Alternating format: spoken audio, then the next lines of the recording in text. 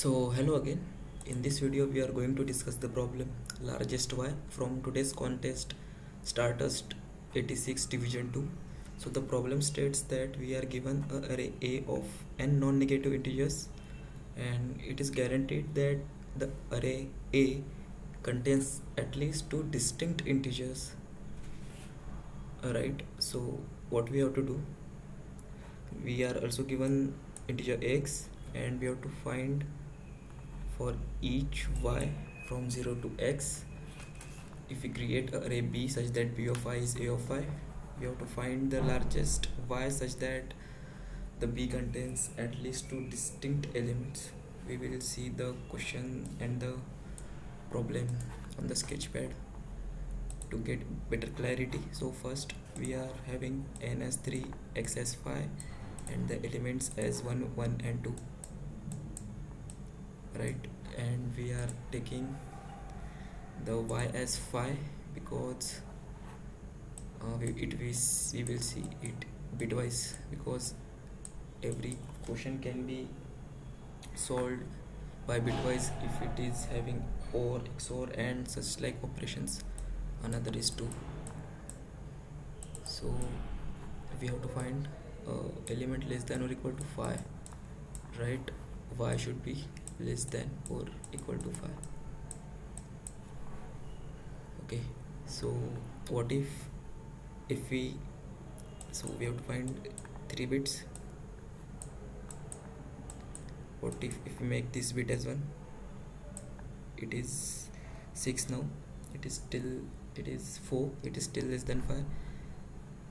If we make this as 1, it is 6, so we can't do this, so we have to make this 0. Again, if we make as 1, so this will be 5, and performing the XOR it will get 1. This will be 0, this will be 1, this will be 1, this will be 0, this will be 1, this will be 1, this will be 1, this will be 1. So we have two distinct integers. So answer in this case is 5. So moving on to the logic and the explanation of the problem. So this was a easy to medium level problem, and the prerequisites to solve this problem was none, only some observation was required. So moving on to the solution.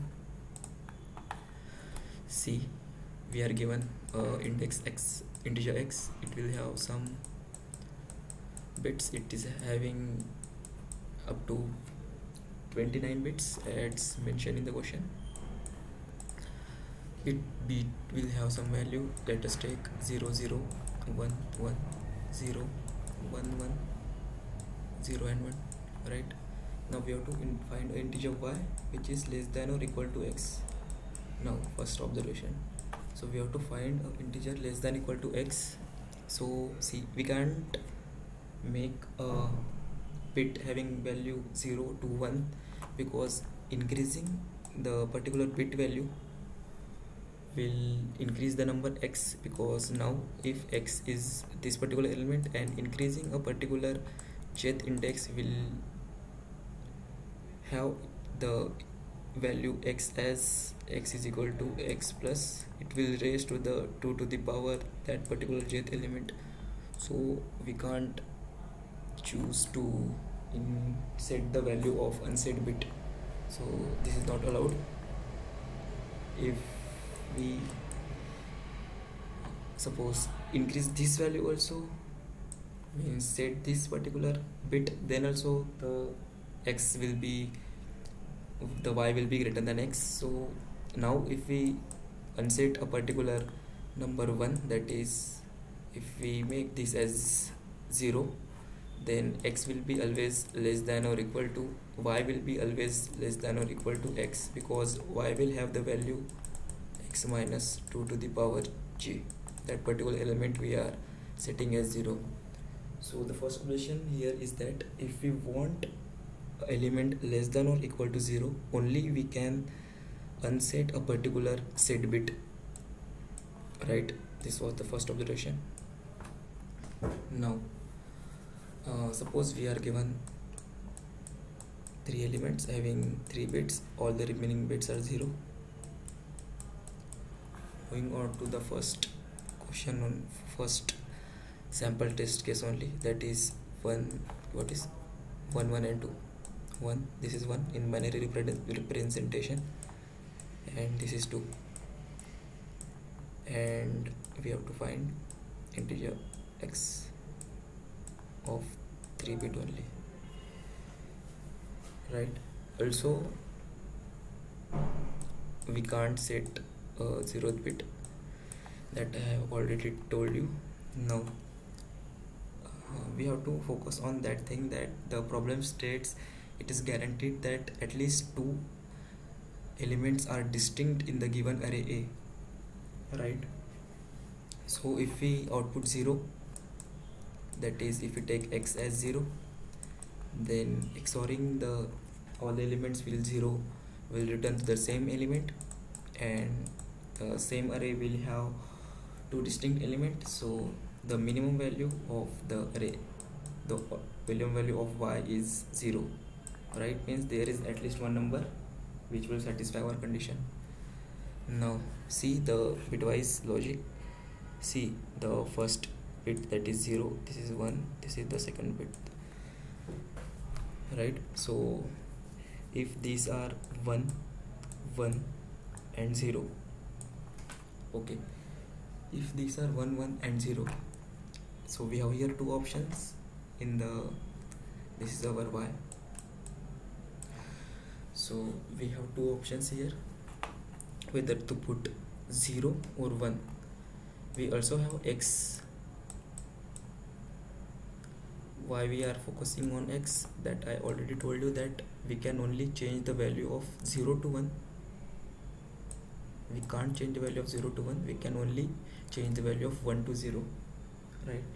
If it is 0, we have to remain it 0, right? So we have 1 1 and 0. Now we have given x in this problem as 5, that is 1 0 1.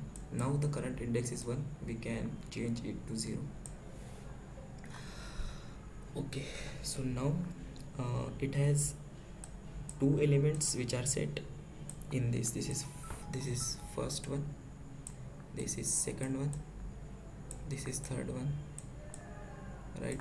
So we have 2 such numbers which are having the set values in the 0th bit, and one value which is unset in the 0th bit, right?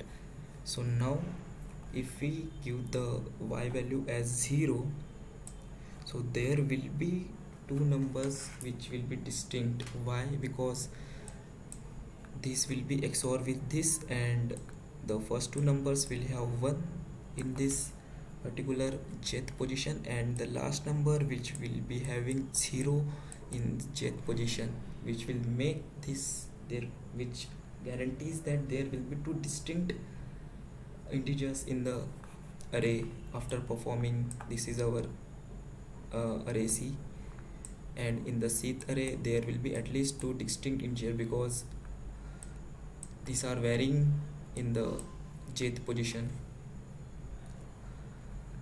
Because if suppose all the next integers are same, suppose they are 0 0 only, but the representation of these 2 are 1 and 1, and the representation of this is 0. So what we are observing here is that if any of the jth position having 2 different values, then there will be at least 2 different elements. So if we give 0 at this position, so we are pretty much sure that there will be 2 different numbers in the final output, right? I hope you are here with me. So if we give 0, so there will be at least 2 integers. So why not give 1 and 1 to the left remaining integers, so that it will be greatest element, because we have to find maximum y. But we can't do this because 6 is greater than 5. So what we can do, we can remain the whole rest of the digit and only set the particular first digit to 0, right? So 100 will give the output which will have two distinct elements, right? But this is for the case when we have changed a particular bit. There is another possibility that what if we didn't change the bits and initially performing operation on x only it is giving two distinct element. In this case the y is equal to x, that is 5 is giving us as the largest possible value, which will be converting our C array having two distinct element. So there are two options. First is find if x is satisfying our condition not. If it is satisfying, then output x only, or find a y. So finding y, what we can do, I will take another example, that is 1 1 and 3 and x is 3. So write in binary and we have to find 3 bits and write x here. X is 3, that is 0 1 and 1, this is x, and this is y, and this is 1 1 and 3, all are 0.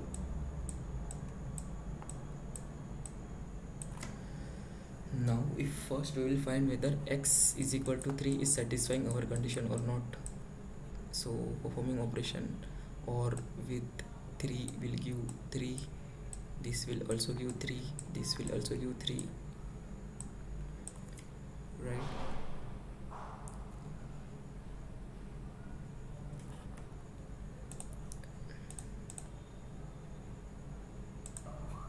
Yeah, so performing operation at x is equal to 3, giving us same element, it is not having more than two distinct elements, so it will fail for x is equal to 3.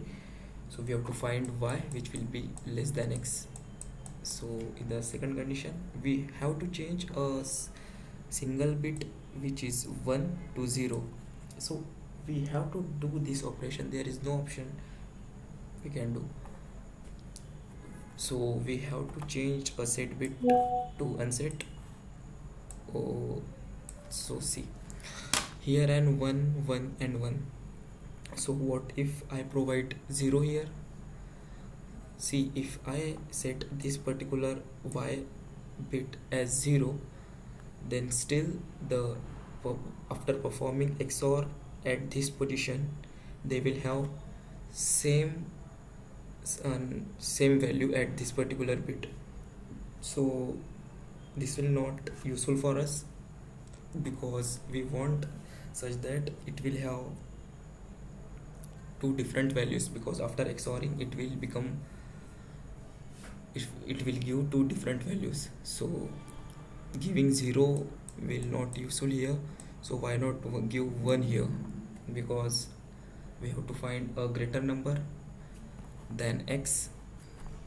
Now here we are finding our answer because there are two distinct bits here. So if we set value 1, it will not work because setting value 1 will set all the particular bits here to 1 in the output array. So setting value 0 here will make these two particular bits as 0 and this one particular bit as 1 in the output. So we will set 0 here and remaining will be as it is, and this will be our final y. So this was the solution of this problem. If you want another explanation of this particular array, I will show you.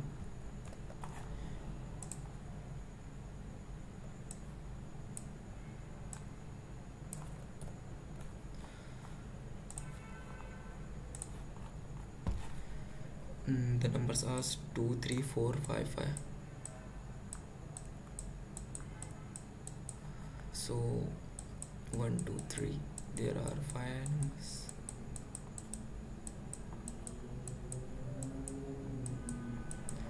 So we just have to prove why our algorithm is working, right? So this is x, which is 10, so it will have 4 numbers, right? Binary representation of 10 is, it is this, so 1010. So first bit is 0 and 2 3 4 5 and 5. Now see, at the first position only there are 2 distinct elements in the first bit, right? So now first we have to check whether x is satisfying our condition or not. So x is equal to 10 is satisfying, so here we will print x. But let us consider that x is not satisfying our condition. Then what will happen? See here, there are 2 distinct elements. So see, if x is not satisfying, then only we have one chance that we can set a particular, if the particular bit is 1, we can make it to 0, right? So that, and at this position there should be 2 distinct element, because at this element there are 2 distinct element, right? And if this position having 2 distinct element and if it is 0, then we can directly put 0 and remaining numbers, the remaining bits of this x as it is. But if it is 1, suppose this was 1, so we have to change this to 0 and then make all the numbers as it is. There is another case, just like, see, if this is x,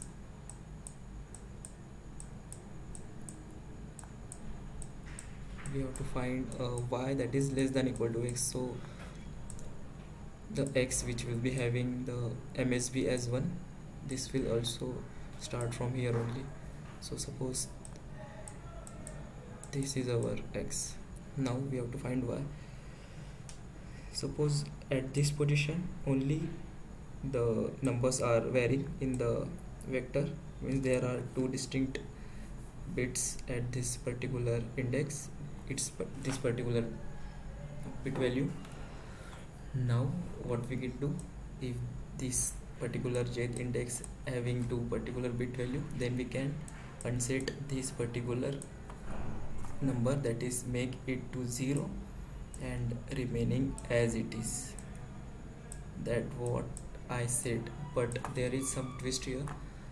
So why not make this as 1, because it will increase the value of 1 and we are also satisfying our condition.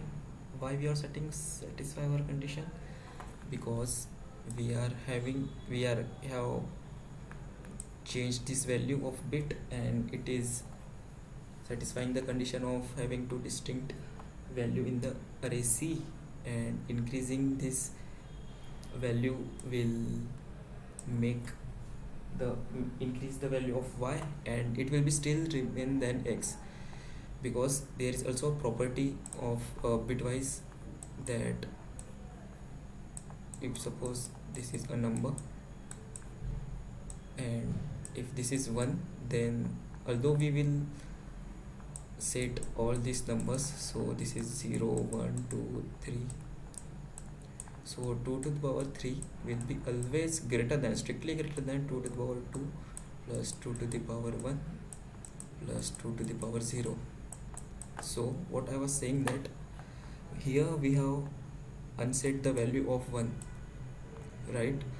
So what we will do, we will set all the previous value to 1, because it will be still less than it, and the right side value, left side value will be as it is, because if we increase this value, it will be again greater than x, that we don't want.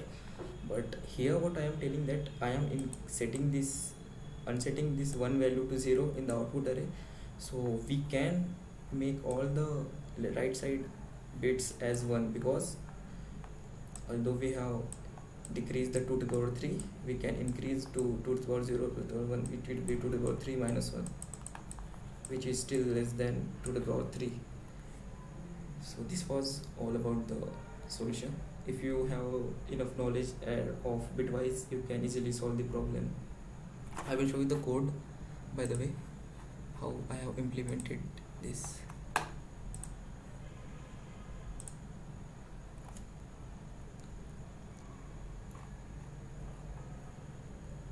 See, I have taken n and x as input and created a vector, and taken vector as input. After I have created a b vector for finding the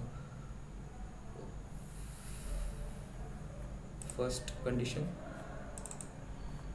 whether it is satisfying for the first x or not. If it is satisfying for the first x, I have created a map and putting all the value of XOR of v of I and x, and if the size of map is greater than 1, I will return printing the value of x. Otherwise I will iterate from 0th index to the last index, right? And I have created a vector to add. I will show you why I have created this particular variable, and if the particular value of 2 to the power j is greater than the x, means this its leftmost bit was the MSB, then we will break from it. Otherwise we will find how many numbers at this particular bit are there. If it is not 0, if it is not n, then it means that there are two distinct there are set bits also and there are unset bits also at that particular jth position. If there are, so now pay attention,